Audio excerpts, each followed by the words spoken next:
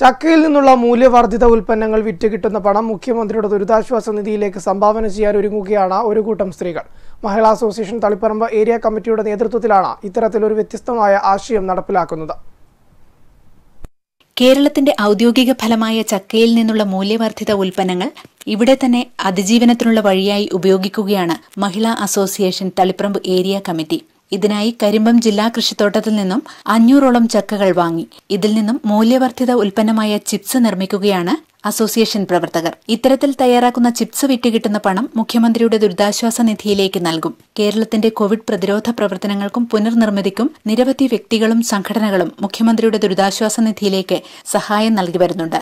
അത്തരമൊരു കാര്യത്തിനായി വ്യത്യസ്തമായ മാർഗം സ്വീകരിക്കുകയായിരുന്നു ചക്ക ഉൽപ്പന്നങ്ങൾ നിർമ്മിക്കുന്നതിലൂടെ പ്രവർത്തകർ ചെയ്തതെന്ന് ജില്ലാ സെക്രട്ടറി PK ശ്യാമള പറഞ്ഞു.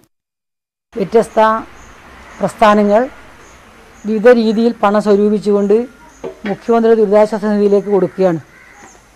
അപ്പോഴാണ് ജനാധിപത്യ മഹിളാ അസോസിയേഷൻ്റെ തളിപ്പറമ്പ് ഏരിയ കമ്മിറ്റി എങ്ങനെയാണ് നമുക്ക് സഹായിക്കാൻ കഴിയുക എന്ന ആലോചനയുടെ ഭാഗമായിട്ടാണ് സർക്കാർ ഉടമസ്ഥതയിലുള്ള ETCയിൽ നിന്നും ചക്ക ശേഖരിച്ച് ആ ചക്ക വൃത്തിയാക്കി ചിപ്സാക്കി മാറ്റി അത് വിറ്റ് കിട്ടുന്ന പണം മുഖ്യമന്ത്രി ദുരിതാശ്വാസ നിധിയിലേക്ക് കൊടുക്കുന്നതാണ് ആലോചിച്ചത്.